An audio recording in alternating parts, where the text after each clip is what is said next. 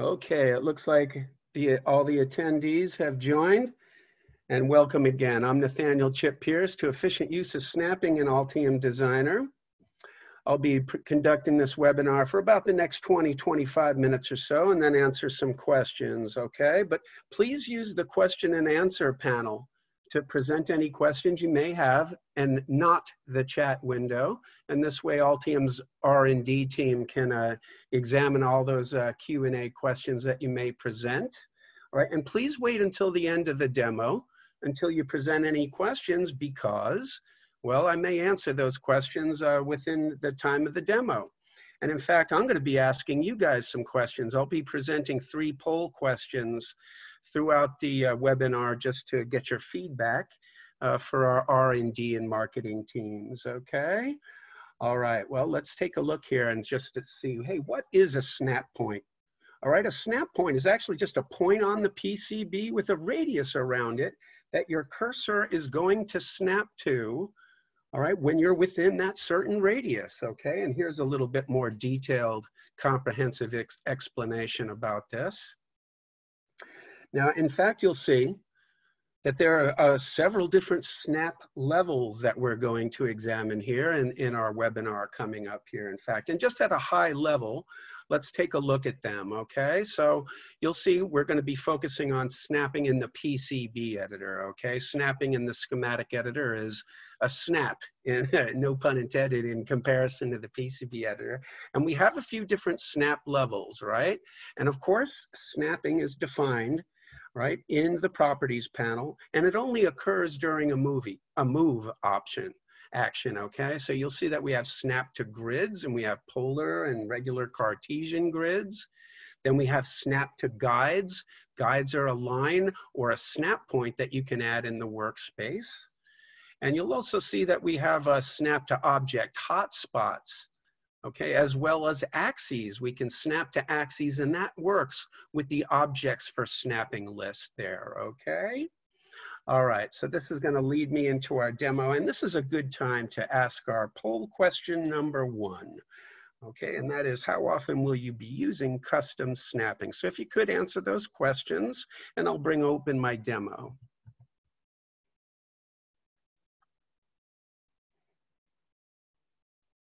Okay, so it looks like we've got lots of answers for those snapping customizations. Some folks answering that, I appreciate that. Okay, so let's take a look here first. Let's take a look at what we have here for snap to grids. You'll see in the properties panel here, right? Over here in the properties panel, in the snap options, all I've got is snap to grids. You'll see that, and everything else is off. You see these Shift-E options is the shortcut key from the main editing area. These snap options here, all layers, current layer, off.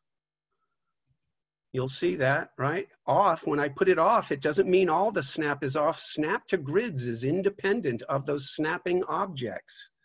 Okay, so let's take a look in this PCB. Check it out. I've got a polar grid and a Cartesian grid. Okay, so snapping to grids is related to the grid manager down here. All right, so I've got a custom Cartesian grid made out of lines in the rectangular portion of my board, and a polar grid as well on the semicircular area of my board, okay? So let's take a look, and why we make that polar grid is so that we can get the part out to the edge of the board.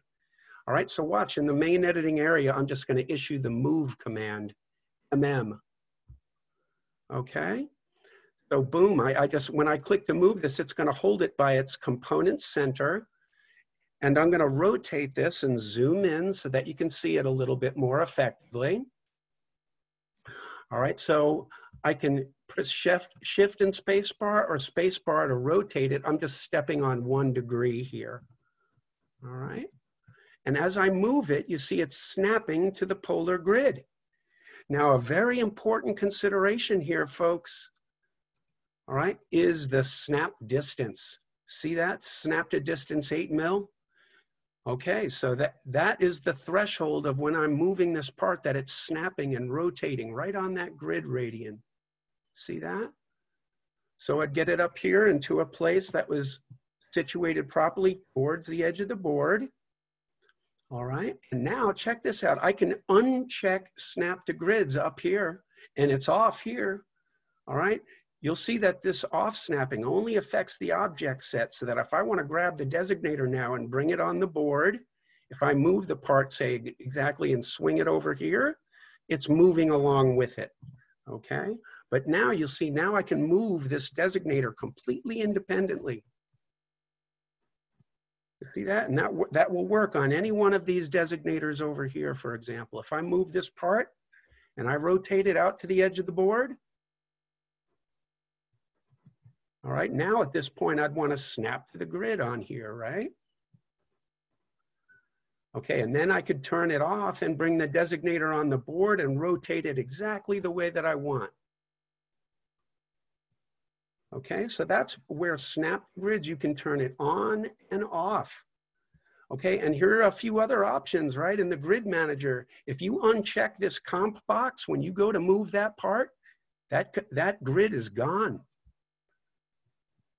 All right, similarly, if I just check this box, non-component, the grid is gone. So that's one way to turn on and off the grid right there. All right, so that's how snap to grids can help you as you're moving parts on a polar grid, or I'm just going to issue the move command and grab this part. It instantly grabs it by its component reference point, or I could just place it here on the Cartesian grid. But again, you got to make sure grids is selected in there, or else you're not going to be able to move it on there. Okay, so I grab this part again. And now it's just snapping to the grid, as you can see, all around there, okay? And if I wanted to move the silk screen here, this text, all right, I could uncheck grids and then move it wherever I want here, okay?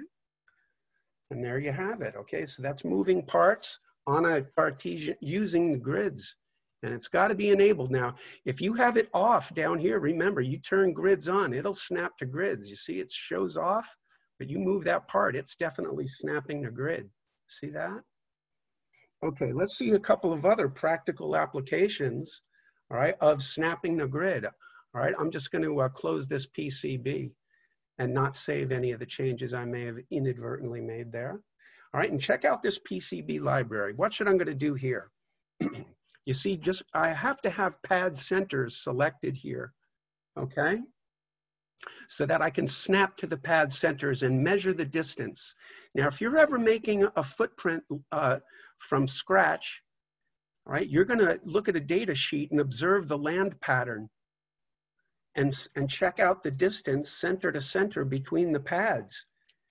And then what you can do, watch this, is set your snap grid, break this chain between step X and Y and set it equal to the center to center pad distance from your land pattern on your data sheet. So that now if I make a new blank component, new blank footprint, those are going to be, that's the separation between the pads right there. I'm going to right click clear filter, place pad, and you'll see I'm going to hit the tab key to pause the placement processor and set the designator to 1. And now you just place the pads on grid. And there you have it. And now I know my pad center to center distance is exactly correct. All right, so that's one way to really help yourself out, setting the global board snap grid equal to the center to center distance between your pads. All right, so there's a great practical application there for snap to grid just when you're placing pads. Okay, all right, so hopefully that helps you out there at that point. And now it's a good time here to launch poll question number 2, because I'm going to show you coming up now on how to snap to guides, okay? So let's take a look at poll question number 2 here. Is it convenient to use snapping?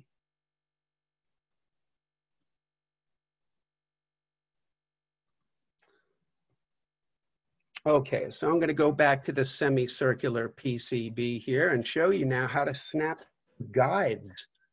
All right, now this is going to work with the guide manager down here, where I've added a bunch of colorful guides in here. And in fact, what I'm going to do here is turn off the grids here for a moment so that you'll be able to see this more effectively. Those boxes right there. And you see these colorful lines are the guides. And I can enable them and disable them here, right in properties. And again, it's the snap distance back up here, right? Turning off and collapsing the grids now. Look at the snap distance. I'm going to jump this up to 50 mil. Okay. And now you'll see, look, snap to off is here, but that relates to objects for snapping. These objects in here, right? Okay, see, I'm going to snap to guides, not grids. So now when I get within 50 mil snap distance of moving this part, and I'm just going to issue the move command, bang, you see how it snaps to that grid? And of course I can use shift and spacebar to rotate. Bang, when I get 50 mils, it's just going to be right on that grid. Boom, there it is. See that? It's within 50 mil. Boom, it just snaps over to that grid. Okay, so I could just click to place that down if I wanted to. Now also, look at this. Sometimes you'll have a snap point. I'm going to quickly jump to that location, JL 1000, tab 1000, and because I made a snap point there. If I zoom in, I'll see this fuchsia colored, I believe that's fuchsia snap point. And again, now I'm going to increase my snap distance even more to 100 mils and move one of these components here and get it close to the snap point. And let me zoom in, and you'll see that once I get within a zoom threshold here, let me pop back out, you see, bang. It's going to go right into that snap point. Let me get my auto panning and zoom right into the center. You see C5, bang. It's just going to grab right to that snap point. Because sometimes, you know, you might have a very specific location that you have to place a part on. All right, so let's take a look at another practical application of that. All right, I'm just going to close this PCB again and not change any thing that I might have set up there. And go back over to this PCB. Check this out. You see, this connector typically would have to be placed at a very specific XY location. So in 2D, for example, I could set a snap point. Once again, using the guide manager, add snap point. Specify its location, all right, XY location, all right, hit enter. And now if I zoom in closely, I can see the snap point right in here. And there's a snap distance, right? I've got to change that snap distance. I'm going to put it way up for display purposes to 100 mil. That now when I grab this footprint, boom, it just is going to grab right to that guide. Right in there. You see, I've got to enable guides. It didn't do it. All right, watch this. You see, now it'll do it. Boom. When I get right within that snap point, that's fine. And now in 3D, I see that it's exactly where it should be. Okay, I can rotate this and take a quick look at it here. You see how that looks there now? Beautiful. The snap points can help you, right? In 3D. And zero rotation. So placing footprints on the board right there can help you because a lot of times footprints will have to be placed at very specific XY locations and rotations, okay? All right, so let's see if we got another poll question here as well. Thank you guys for answering those poll questions. Let's take another look at some practical application of snapping to guides, as we saw in the circular PCB, or snapping footprints in the PCB, or look at this, in a PCB library. Look at this, they've got some custom snap points in here, all right, for this particular footprint that's been placed. All right, they've got a snap point here, and they've also got another custom snap point here. Let me show you how to make custom snap points here, because look, on this particular footprint, what they've done here, is they've got a lead that goes up the side. They've got 3 leads. One goes up the side, and look at this, 2 of the leads just go right up against the bottom of this connector. So watch this, I'm just gonna go to 0 rotation and grab that footprint and delete it. And let me show you how to place it in the main editing area here. Place 3D body. I'm going to grab this power jack and click open. Now, typically what I would do here is I would hit tab, pause the placement process, and set the rotation X, Y, and Z so that the footprint step model is flush to the 2D footprint here. Okay, so I'm just going to drop it down there. Okay, and let's take a look here. I'm going to select this footprint, give it an override color and an opacity of 50% so that we can see through it a little bit. And watch what I'm going to do here. You see, if I can make a custom snap point, the midpoint between where this lead goes up against the centers, up against the 2D footprint pad, then I'd be able to orient that properly. So watch this, tools, 3D body placement, add snap points from vertices. See, you can do it in 3D right here. So watch this, along the status bar at the bottom, it says, pick the step model to add snap points to. So I click anywhere on that step model, and now it says, pick the vertex where it will be attached. But watch this, if I hit the tilde key, that brings up shortcuts that I can use. Look at this, switch between single vertex and midpoint mode. Okay, because I want to grab this right in the midpoint. I want a snap point right there, and I've got it. But you've got to have snap points enabled for visibility in view configuration. You see this 3D custom snap points? I've got it visible. All right, so now in the main editing area here, I'm going to back up, hit 0 to get 0 rotation. And again, watch this. Back in properties, the snap distance, I've got it set to 50 mil. So that when I grab this part, it's grabbing it by the snap point, and it's going to snap to the pad center. Boom, within 50 mil. Because I've got pad centers also enabled in here and 3D body snap points, both using 50 mil snap distance. And now that I've got that footprint placed, well, let's take a look at it. In orthogonal rotation, there it is. Okay, I can rotate it here at the bottom and take a look here, and I see those leads are going right where they should. All right, that is perfect right in there, okay? Can rotate that through, take a look at it. All right, and 0 rotation at the end, flip the footprint and view fit all objects. Okay, so that's how you can add a custom footprint to a step model that you import into a footprint, and you'll just see it in 2D that it's snapping right there to that reference point, dead on target, okay?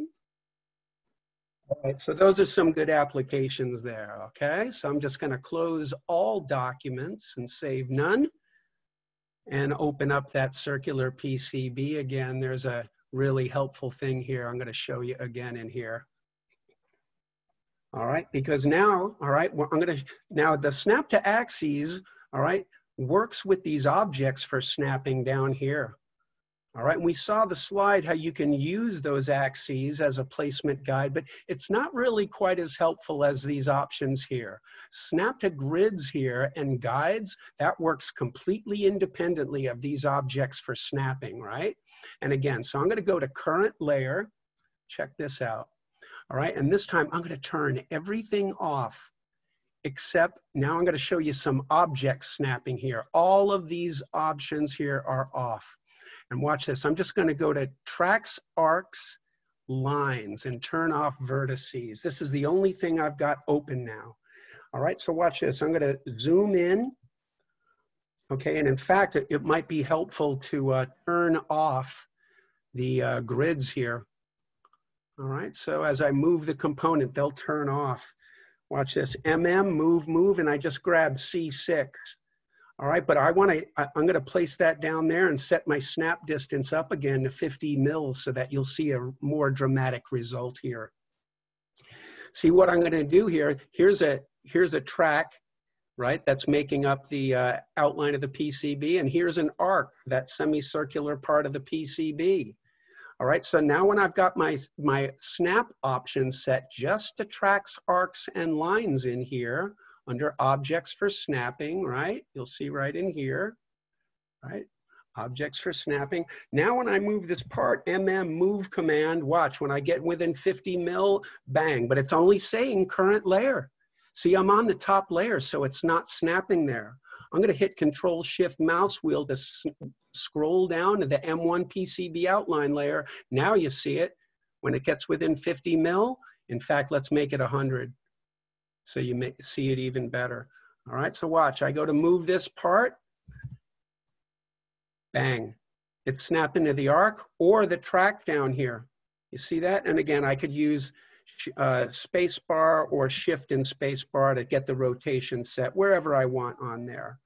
All right, I've got my rotation step set to 1 degree. And look at this, auto panning kicks in.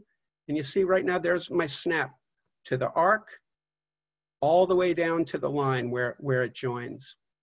Now here's another object for snapping option. Look at this, snap to track arcs vertices.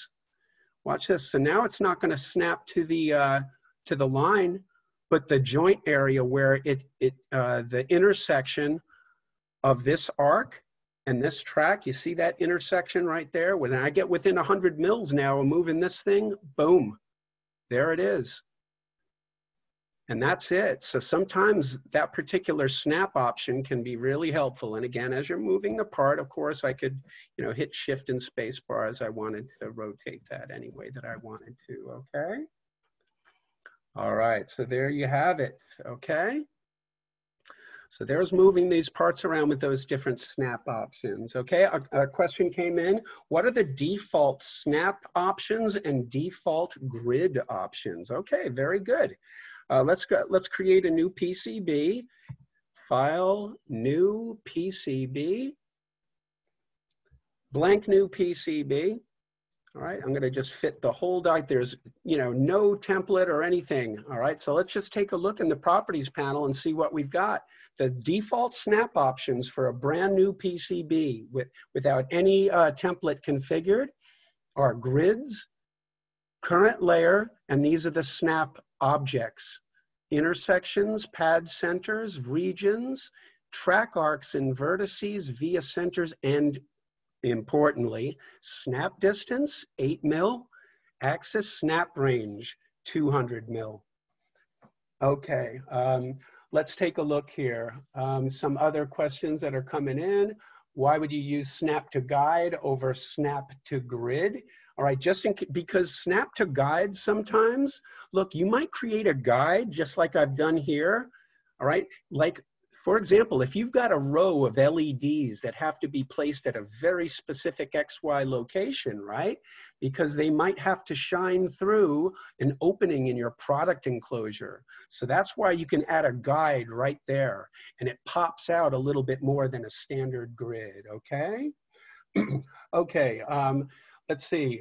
Another question came in talking about creating an angle, not 90-degree rotation. All right, what I was doing just to set the rotation step is just going into preferences on the general page. All right, the default there is 90, but on a polar grid, sometimes I like to set it up for 1 degree so that I have more control over that rotation. All right, another question came in. Why can't I select or snap to any objects in my schematic template? All right, well, this webinar is focusing primarily on PCB snapping, but I'll show you that real quick. File, new, schematic. It's gonna make a copy of my template schematic here. All right, and this is, I've just replaced the Altium logo with my own company logo and replaced the Altium company name with my own company name, address, and email, okay? But yes, you'll see that, for example, in the properties panel in the schematic editor, my default is visible grid 100, snap grid 100, but I'm moving my cursor freely until I move an object. You see, now if I go, you see, you're right, I can't select anything in the template. No question about it. You're not supposed to be able to. I'd have to open the source template file to select. And again, in the schematic editor, snap only affects when you're moving an object. So for example, if I go to place wire, okay, now my cursor is snapping to my snap grid. And you'll see on the status bar in the lower left, grid is 100, and that's my actual snap grid, okay? But you'll see it's not snapping to anything in the actual title block there, okay, you're right. It's not, it's just snapping to the grid, okay? And you'll see in the grid manager, you'll see that there's just a visible grid. All right, there's no actual grid manager in the schematic editor, okay?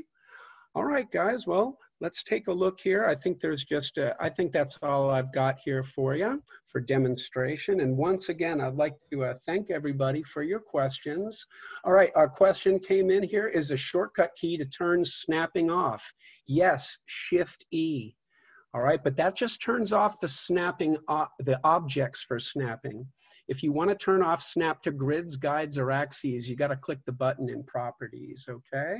So there's my demo and webinar for you. I hope you enjoyed it. All right, we'll answer any other questions that come in into the question and answer panel directly, okay, with either text or we'll follow up for you. Again, thank you very much for your attention. And any final questions you might have, feel to put them into the chat window, okay? I see a bunch of them.